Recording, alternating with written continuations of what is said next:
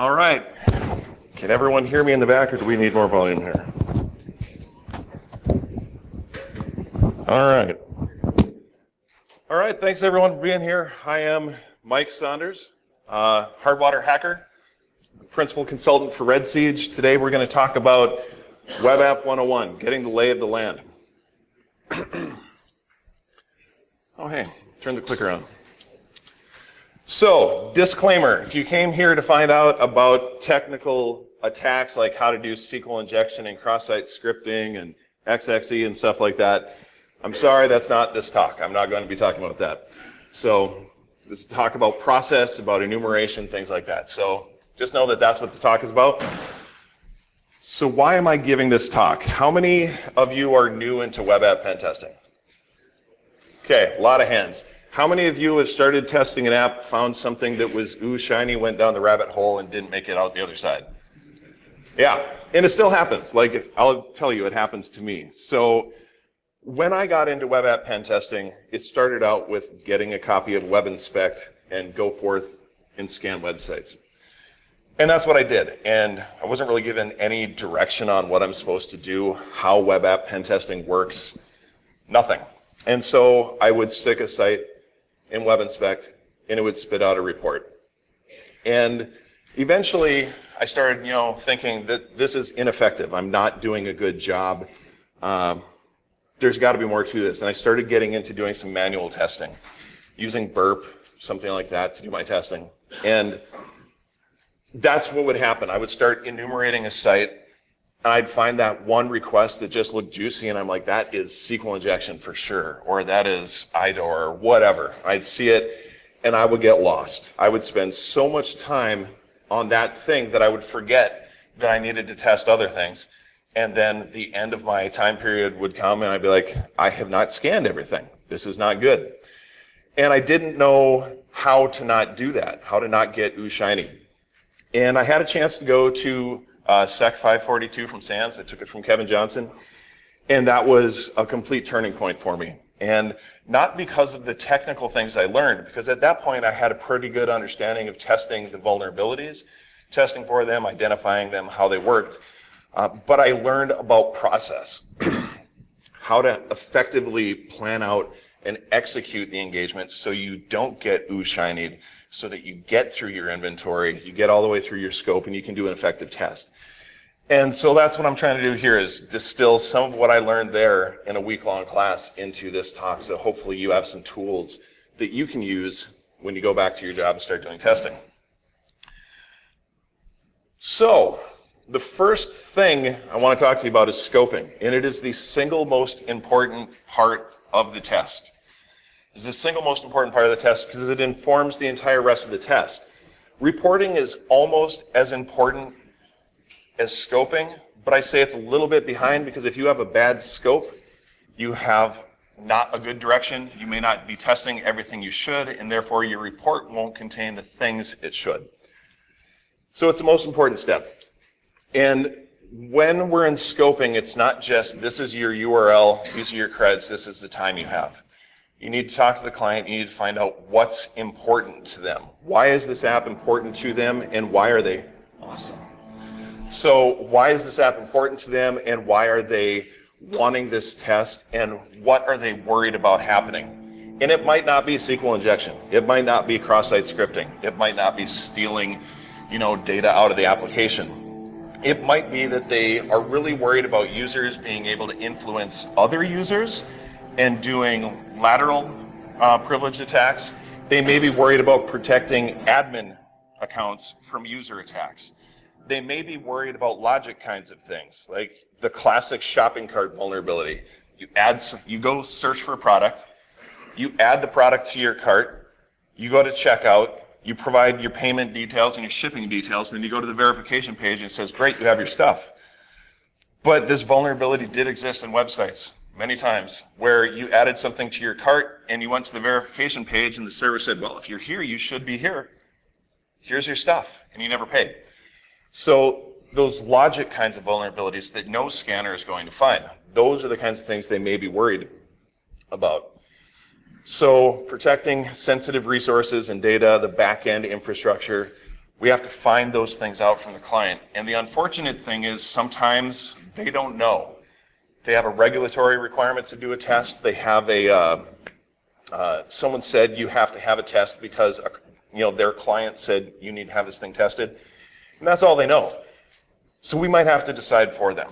And how do we do that? How do we do that on large apps, on really big apps, where in an ideal world, we would have all the time we needed to test the app thoroughly. It'd be great. Money wasn't an issue, time was an issue, we'd test everything. But that's not how the real world works. And the client may not have the budget for that. Either they don't have the budget of time. Oh, dang it. Is that it? Do you have a V8? Yeah, because I don't drink. Oh, man. Oh. This is my third DerbyCon talk. I've avoided this.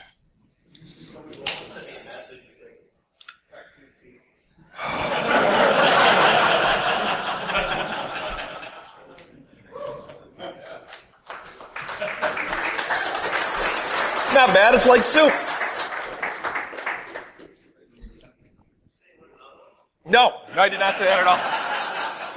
So where was I? Oh yeah, client might not have the budget, either a budget from time or a budget from money.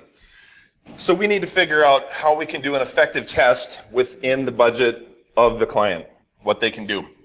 And so we start asking them what is important. Where are the high impact functions in your application that if they were abused have the highest impact, whether that's financial risk, whether that's data being stolen, whether that's people being able to take over other people's accounts. We ask them, where are those important things in your application? Yeah, it's really not bad. It's a lot better than I thought. At least you're healthy. That's right. Vitamin C and all kinds of vegetables. So, for example, at a previous job, we had this app that was not just an app. It was like 6 or 7 apps in one. And after talking to this team about their app, my team got together and said, how long do we think this is going to take? And we came up with 4 to 6 months for 2 people. So that's 8 months to a year for one person to test one application to get through everything. I can tell you, I don't want to spend that long looking at one app. The client doesn't want to wait that long because they need to get this app launched to support business needs. So what do? We sat down with them and we asked them where are the areas that if they were exploited would have the highest impact. And they didn't understand it at first, so we had to give them some scenarios, help them understand what happens. This app happens to process over $1 trillion of transactions every year. It does things like we get paid in rubles because we're a global company, but it's advantageous for us to take our money out in euros because we have analytics that tell us right now the exchange rate is favorable. Let's do that. Or we just got paid. If we leave this money in the account one more day, we'll make $50,000 in interest because our analytics say that's the way interest rates are going. So if I, as a malicious user, because we're not thinking about external attackers for this particular application, it was really internal threat, and that's something you need to identify too. We determine what if there's a disgruntled employee that either wants to harm the application or harm the company because they didn't get a promotion, or they want to move money to their own account because that's something that a user that got access to the wrong role could do. Once we explained those things, the light went on. They went, oh, okay. So now they put together a list of 15 things that are the highest risks to the application. And we, as a pen testing team, had thought about some of the areas that were needed to be focused on. And a lot of those things matched up based on what they told us. So you need to ask the client those kinds of questions and understand what's happening in the app. It's not just, what does your app do? What's the URL? All right, good. So other things that you need to focus on, now let's just keep this until it's done. Ooh, shake it before you drink it all. So other things you might need to focus on. Let's say you got a .NET app. .NET has some pretty good protections for cross-site scripting and injection flaws. It's got good session management libraries. It's got good cross-site request forgery protections. But if your client decides that they have written their own libraries for that, for whatever reason, that is something you need to identify and focus on in addition to whatever else is there, because Those custom libraries probably haven't been tested as much as Microsoft's have and are more likely to have issues. So ask that question. Along those lines of development, if this is a white box test in an ideal world, the client should be open to you and telling you things you need to know about the application to get the job done successfully. Ask if you can talk to the developers. Lots of times we have disparaging remarks about developers and think that they don't know what they're doing and they don't care about writing secure code, and that's not true at all. Every developer I have talked to cares about the application, cares about the code they write, but aren't given the resources to do the job they need. So they do the best they can. And they want to know if their app is secure. I've had them tell that many times, like, I want to know if this thing that I wrote is secure. Ask them where the skeletons are. Ask them what keeps them up at night about their code. Make sure you focus on those areas. And if you have development skills, maybe see if you can pull in a code review. Take a look at the code. You can find vulnerabilities beforehand, and you can verify exploitability in the code base if you find a flaw. If you don't have the ability to do that or don't have the time, ask if the client has done some kind of code audit, with some type of static analysis tool. Went through the code, found issues. Ask them if they've done that. Ask them what's been remediated. Look at those areas that are remaining. Now, as much as I love scoping, we do need to talk about actual testing. Oh, it's horrible. So what I do is I've got kind of a pre-authentication workflow and a post-authentication workflow. And some of those things cross over. In pre-authentication workflow, we're doing enumeration about the application and about the server. If you have a PCI client, they're probably going to want to know about this, so I always run SSL scan. I want to do an analysis on TSL or TLS. And I might use SSL scan. There's testssl.sh, TLS, SSLED. There's a bunch of utilities out there, but you need to go out and do that kind of enumeration. And I use Nikto. It's been around a long time, and it still works. It tells me about default content I need to know about and report on. It tells me about common configuration issues I need to report on. It tells me about common header misconfigurations that I'm going to need to report on, where they're giving, you see the Apache server with like 2 lines of powered by included stuff, those kinds of things that we need to report on. I also use Nmap script scans sometimes. Those can be helpful. And then I'm going to do some kind of dir busting, which I'll talk more about in just a little bit. Look at the robots.txt file, because the administrator has said, hey, search engine, this is important stuff that I don't want you to index, which tells me that's important stuff I definitely need to look at. Sitemap.xml will tell you things about the site. Google Dorks. Google, get on your search engine if this is a public-facing application or if this is an existing code base or some type of commercial off-the-shelf application. Go out and do some OSINT on your app and find out if there are issues, especially if this is an existing application that's internet-facing, it's been indexed before. Oftentimes, an upgrade has been performed. And so that they can back out, they don't remove all the old functionality. Now, if you navigated every link in the application, looked at all the source, you might not find links to these resources, but they've been indexed in a search engine. You can go out there and look for those links in the application. You might have an auth bypass, or at least you found something that they felt the need to take out of the application that may have issues with it. Along those lines, the Wayback Machine. The Wayback Machine can be very good for you. We were just talking about this in a Slack the other day before I came here. Someone was testing this app, hadn't found much. They went to the Wayback Machine, archive.org, and they found a certain link in the application that they had not found through their enumeration. That link had vulnerabilities in it that were not in the entire rest of the application that were allowed them to get the win, whatever that vulnerability was. But they found it from the Wayback Machine. So add that into your inventory and part of your enumeration that you're doing. Talk about dir busting a little bit. So I like to use GoBuster. It's what I've been using lately because it's speed, and GoBuster is fast. It's really fast. You can queue up a lot of threads if your target will support it. You can get through big word lists pretty quickly. Downside is it is not recursive. So it doesn't have the ability to say, I found a directory, and then drop into that directory and perform the same search again, like Derby or Dirbuster will.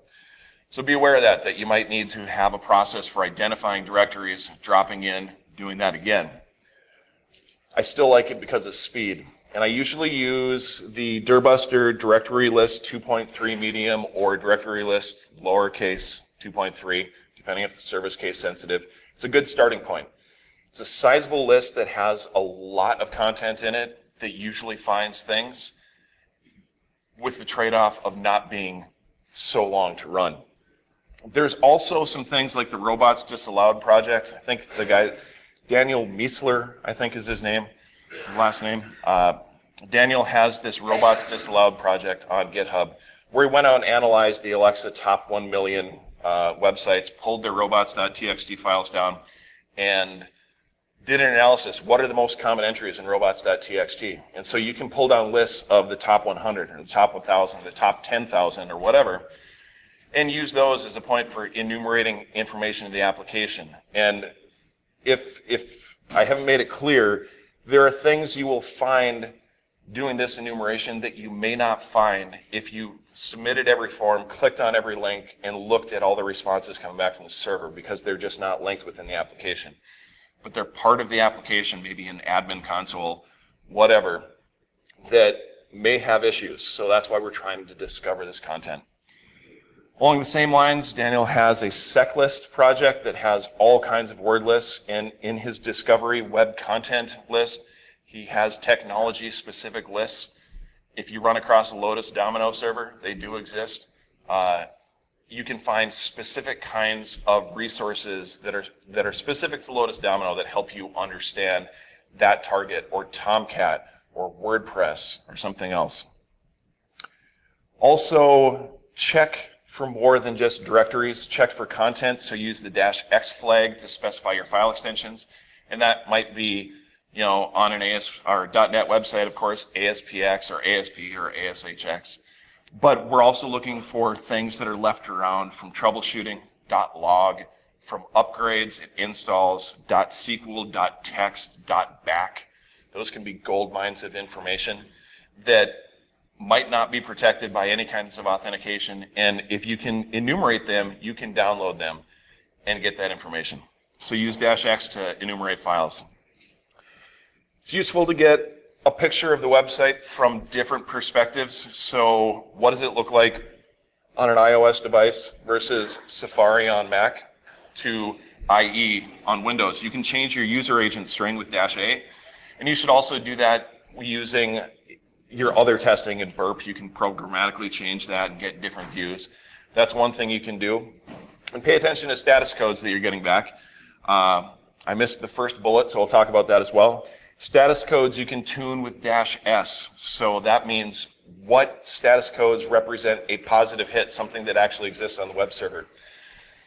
On lots of kind of content management systems, they will wildcard any result for something not found with a 301 or a 302 to some common page. As a result, your dirbusting will think that every single thing it asked for exists on the server.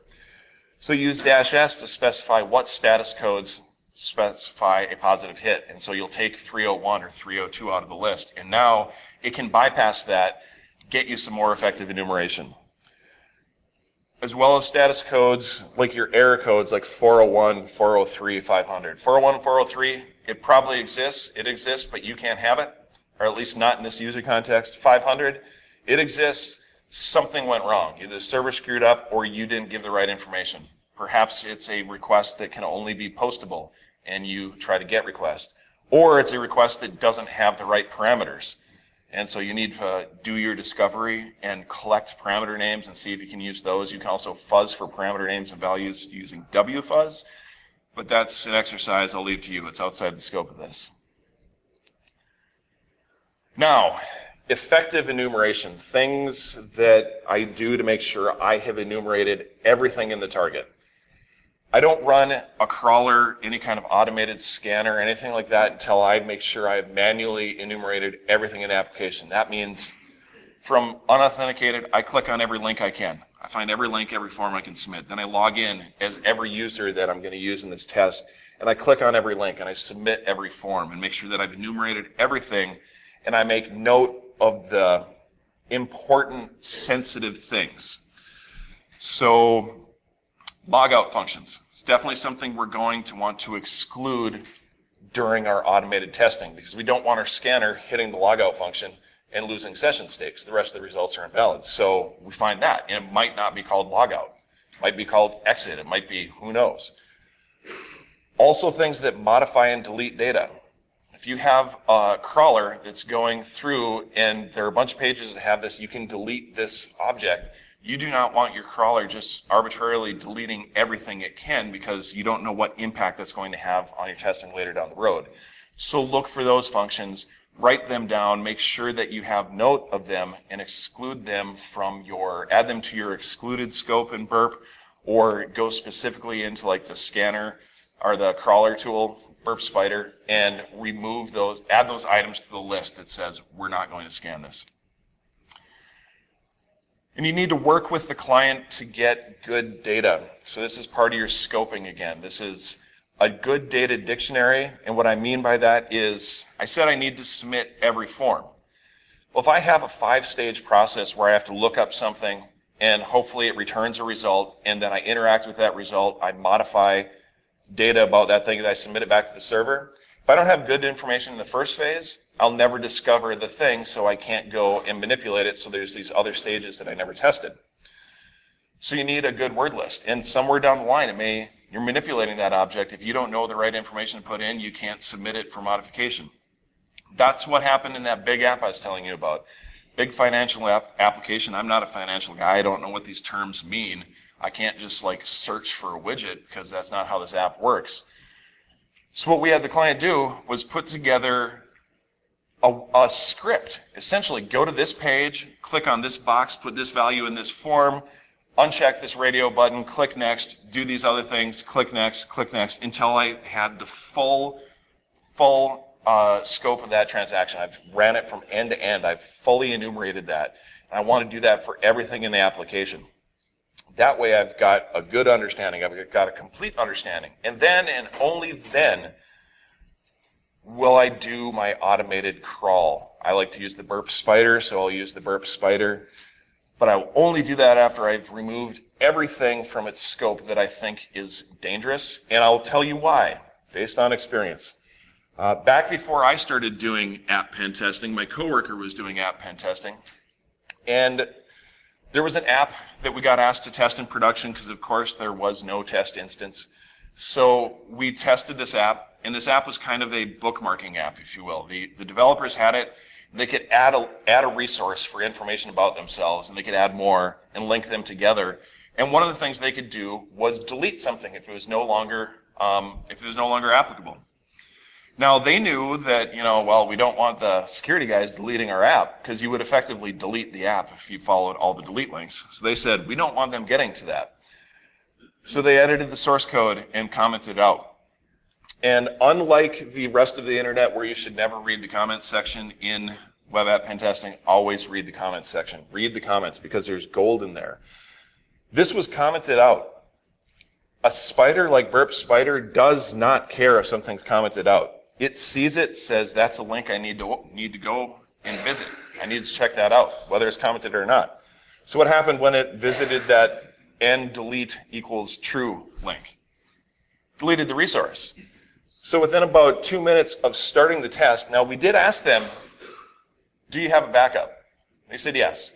Then we asked them again, do you have a backup? Right before we started the test, they said yes.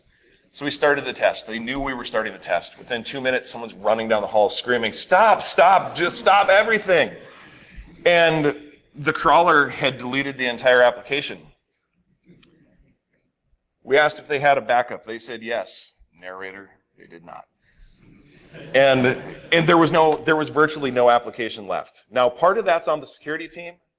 Part of that's on us because we didn't go out and look for that and remove that. That wasn't part of our process. But from that point on, that's been part of my process, like what's going to happen.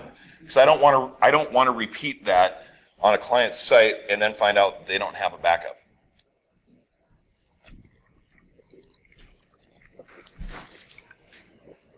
V8's kind of like soup, only worse.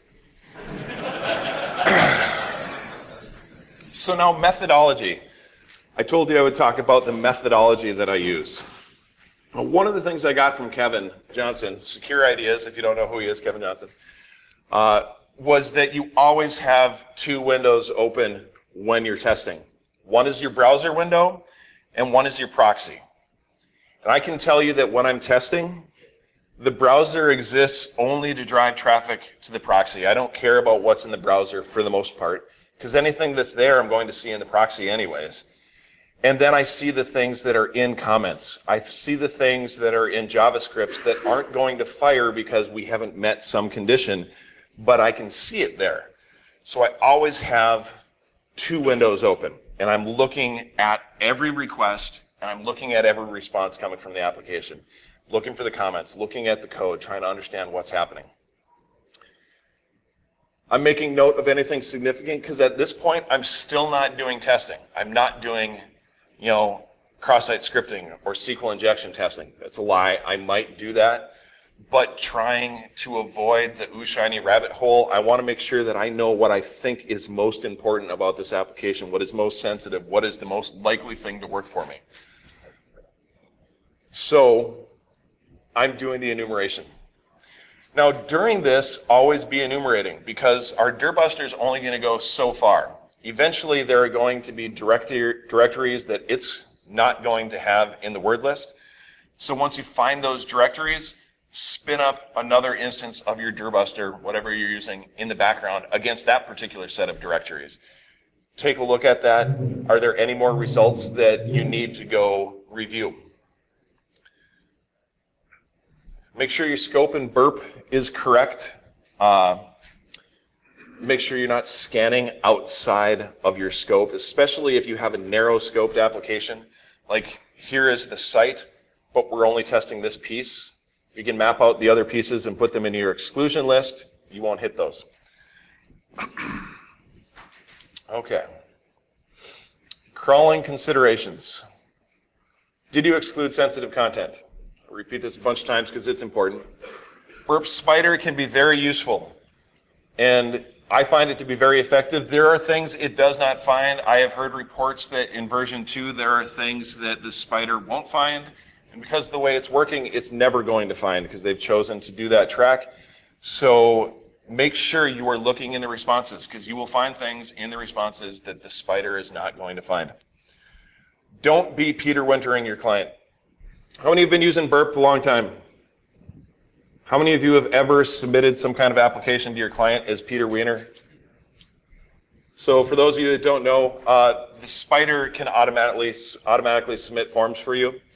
And it will now submit your Peter Winter from Winterville, Wisconsin with Winter Consulting as your name. It used to do Peter Wiener. And whatever you're submitting, it should be, unless you're trying to be stealthy, should be tied back to you. So there's no question from the client, was this you? Like, what happened here? I don't know. If you're subcontracting, make sure that your name or your company's name is not in there. Make sure the people you're subcontracting for is in there. Another pro tip. The Burp Discover Content tool. How many have tried to use that? A couple of us. Tim, thank you. The Burp Discover Content tool can be useful, but it's like if a spider and dirbuster took a lot of steroids and had babies with some huge word lists, because it has this enormous amount of discovery it does, which can be good. It can find all kinds of things, and it has found things for me that I didn't know were there. The problem is, because of how much it tests for, on a site of any size, if you don't tune it properly, it will take forever. And I've never successfully tuned it properly to not have it take forever. So it's there, and you should know about it, but it may not be for you. It may not be the best tool. What is going on over there now? Is that static? Yeah. All right. Where are we? I'm going to go back up. I'm going to back up to this methodology because I forgot to tell you a story. So in this methodology, I am always looking at the contents and looking at the resources that are coming back from the server. I'm testing an application. In this application, I'm looking on the page. Everything looks fine from a user perspective, and there are user accounts and there are admin accounts in this application. And admins can add and delete new products, modify. They can add new product categories. They can delete whole product lines, and they can add users to the application or make a user an admin. I'm browsing as a user. In the browser, I see nothing except the few things that I can do as a user in the application. I'm looking at the response in burp, and I'm seeing this JavaScript, and like there's links to admin functionality. So here's this admin add user, admin modify user, admin delete user. This is not showing up anywhere in the browser, so I visit those links. I am an admin. That was the only protection was there was a piece of JavaScript that looked at a cookie that was set when you logged into the application. It wasn't admin equals true, but it might as well have been. So the cookie set up the user as an admin or a regular user, and then the JavaScript said, oh, you're an admin, here are your links. And I could directly bypass that, and I would not have found that because the crawler didn't find it, and I wouldn't have seen it in the browser. But I looked at the source code coming back in the response, and now, boom, I was an admin of the application. That happens. That is a real-world scenario. I have ran into that more than one time.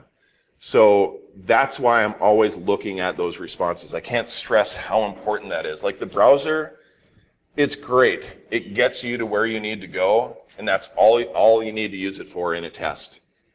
You can change the user agent string without even changing the browser, although sometimes you need to use IE on Windows because Firefox on Kali or Firefox on Linux doesn't cut it for that particular app.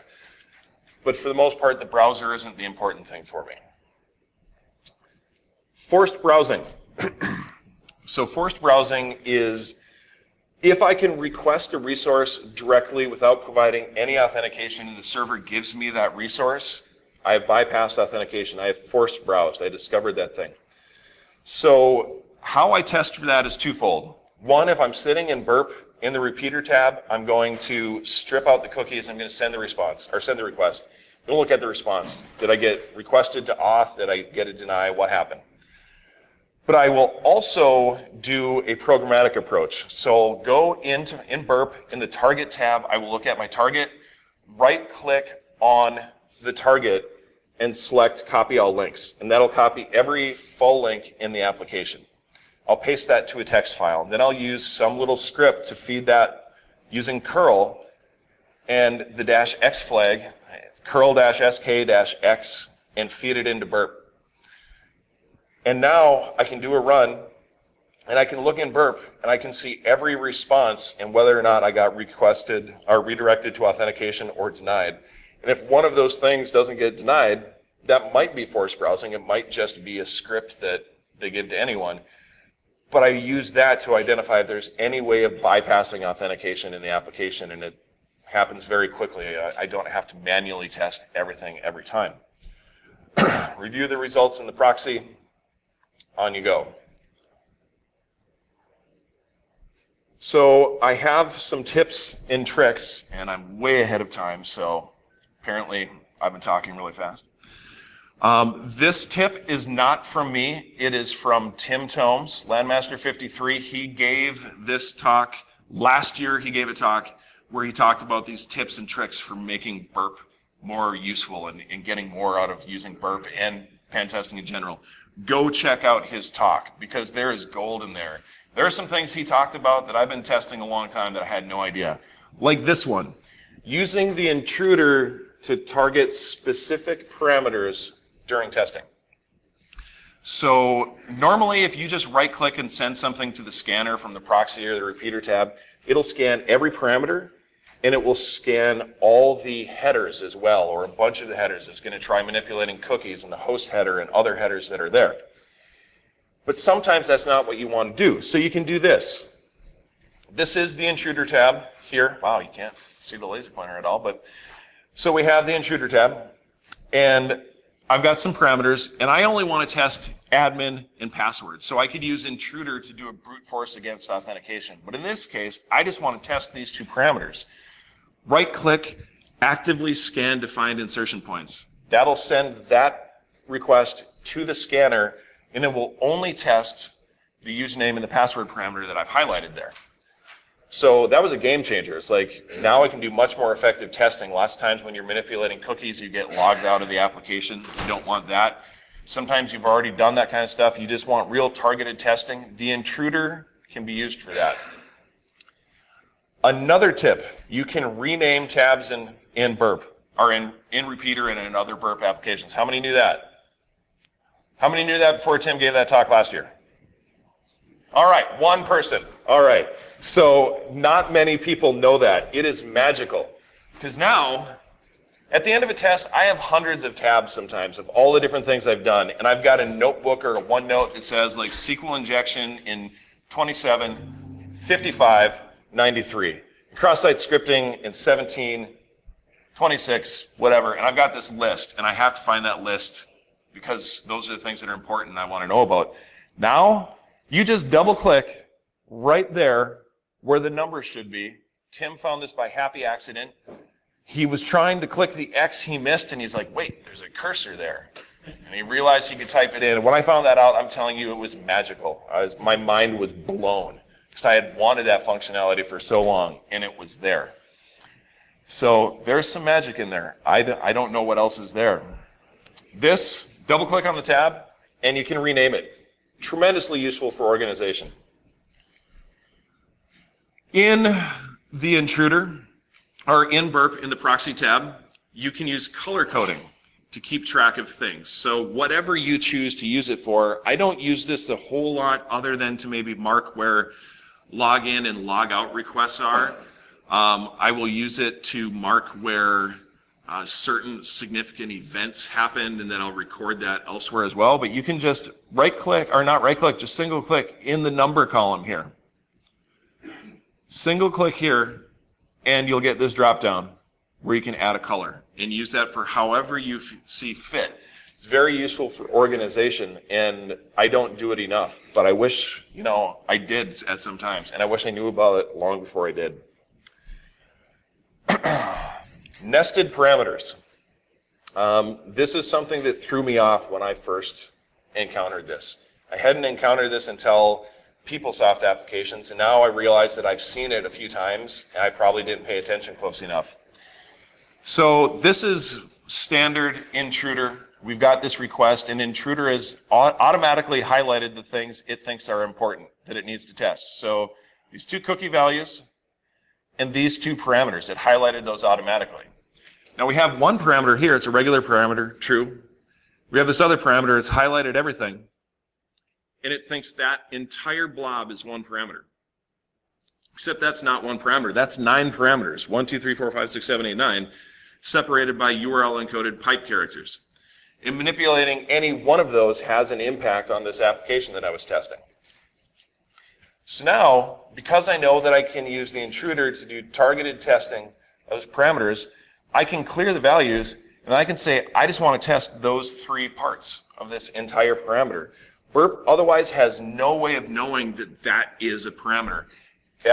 If you've ever tested JSON requests, so you see JSON, you've got just these gigantic blurb of things together, and sometimes Burp doesn't really know.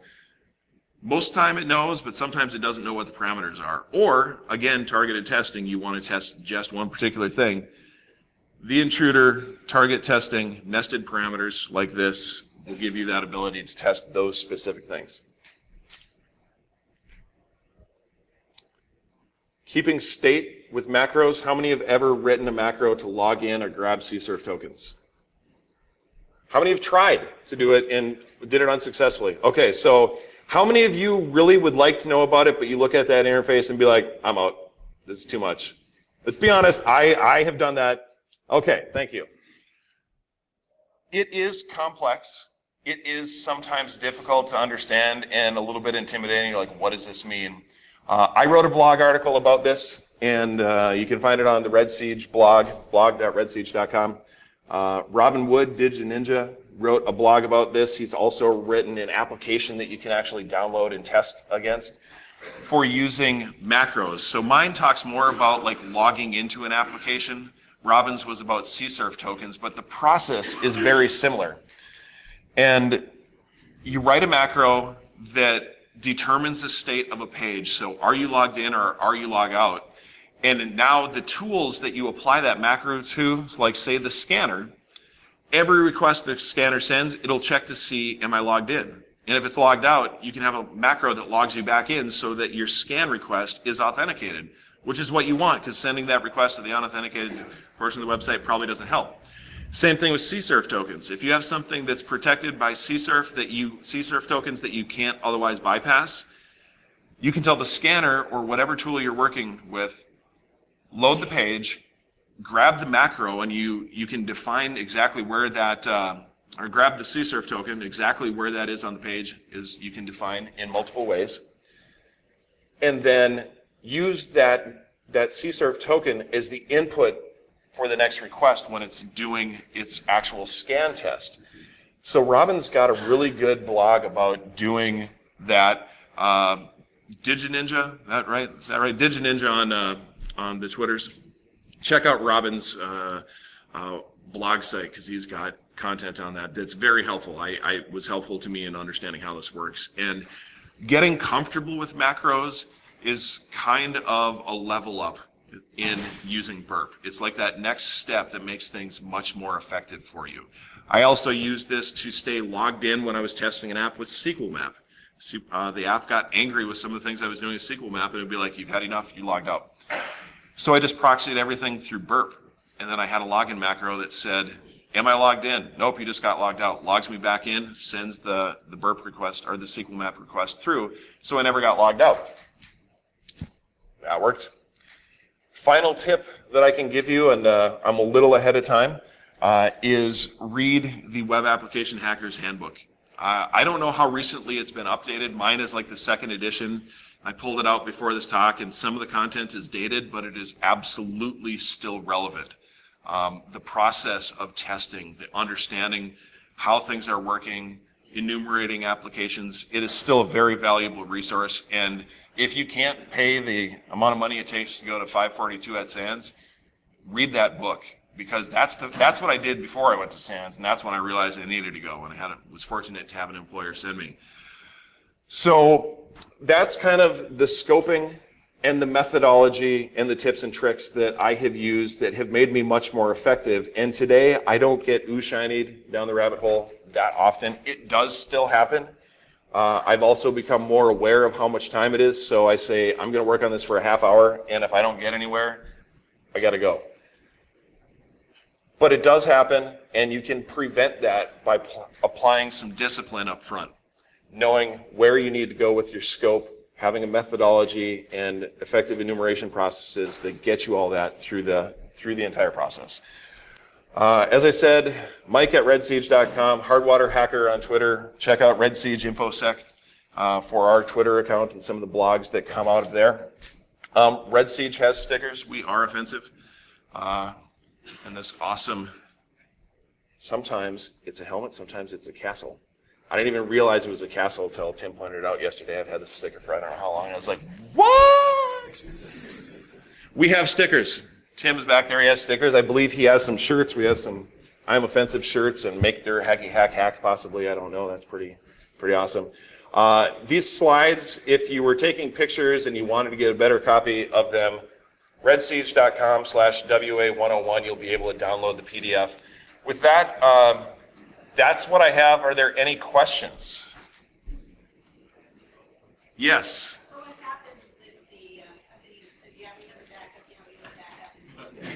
Oh, so the question was, what happened for the company that, yeah, we have a backup, yeah, we have a backup?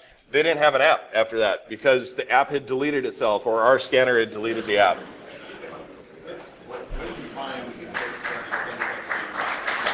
Thank you. Thank you.